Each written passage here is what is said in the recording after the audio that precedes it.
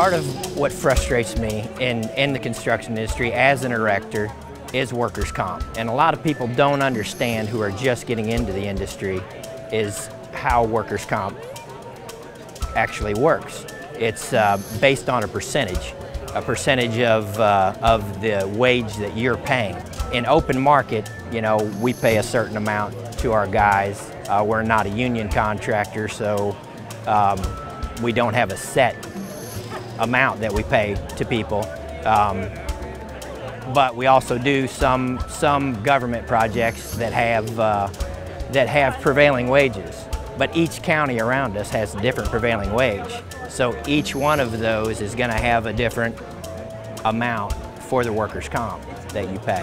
And a lot of people don't understand that you have to consider that when you're bidding a project. What we've done is we made out a spreadsheet that shows erecting, steel erection, sheet metal, carpentry work, and we do labor work.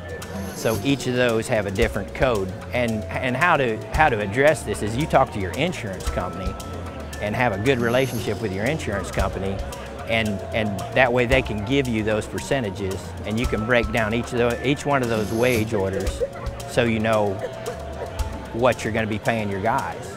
You have to know your hard cost, or you're got money walking out the door, basically. This is Sammy Auxier with Alexander Construction, and that's my Insight Warehouse Tip.